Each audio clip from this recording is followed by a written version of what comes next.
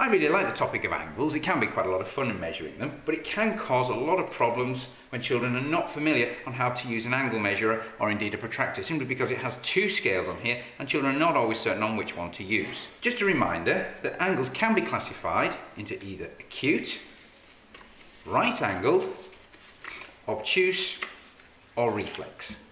Acute angles do not mean soft, fluffy, nice looking little animals. Acute angles are indeed small angles which are in fact less than 90 degrees. Right angles are indeed 90 degrees and are shown with a square where the arc would normally be. An obtuse angle is greater than 90 degrees but less than 180. Quite a big angle in fact. Now, reflex angles are actually the biggest angles of all, and they extend beyond 180 degrees.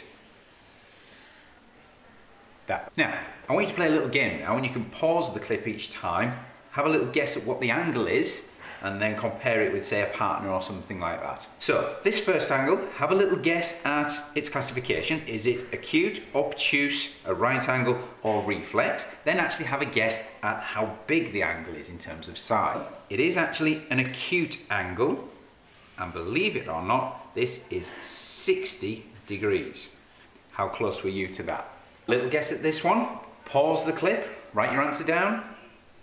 It is actually an obtuse angle of 130 degrees.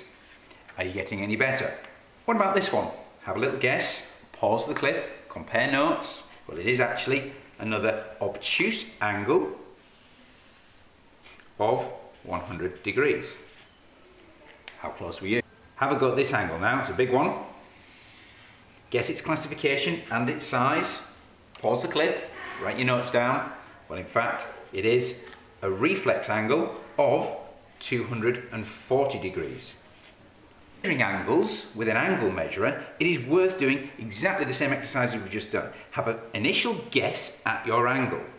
How big do you think that angle is? From my classification, I know that that is an acute angle. It is less than 90. In fact, I would hazard a guess at probably 50 to 60 degrees. Now, using the angle measurer, I find my zero line, which is up here. I place this on this initial line here with the gun target right on the center point here. Now, I have two scales to read. Where it intersects, I have a 50 and a 310. But which one do I use? Well, I've already made a guess. I said it was between 50 and 60. So in fact, this angle here is in fact 50 degrees. And I've used the scale correctly. By the same principle to larger angles, have an initial guess. Well, I think that that is an obtuse angle. It's more than 90 but less than 180.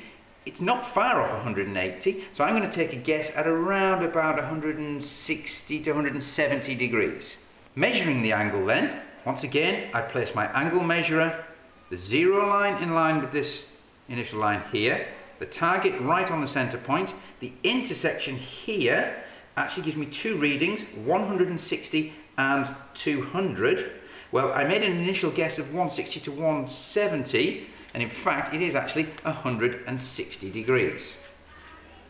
This is probably one of the trickiest ones now. It's a big angle all the way around there. Well, I know from my classification that that is indeed a reflex angle. My initial guess would be, well, it's beyond 3/4, and I know 270 degrees is just beyond 3/4. In fact, I would take a guess at around about 300 degrees.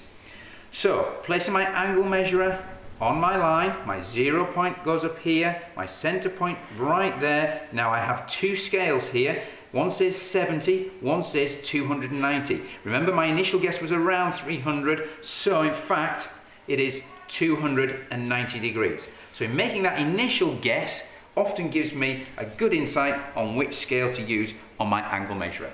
I hope that helps.